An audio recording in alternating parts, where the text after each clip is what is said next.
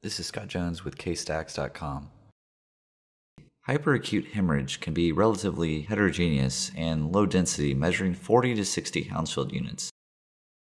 Within the first few hours of hemorrhage, blood will increase in density as a meshwork of fibrin is laid down. The attenuation of the blood products will rapidly approach 60 to 80 Hounsfield units. As the clot retracts, the attenuation value will continue to increase. Here's an example of an acute hemorrhage. Notice the areas of low attenuation mixed in with the areas of hyperattenuation. This finding is suggestive of hyperacute blood products mixed in with acute clotted blood. Once the clot has formed and retracted, the blood products will slowly dissolve and decrease in attenuation.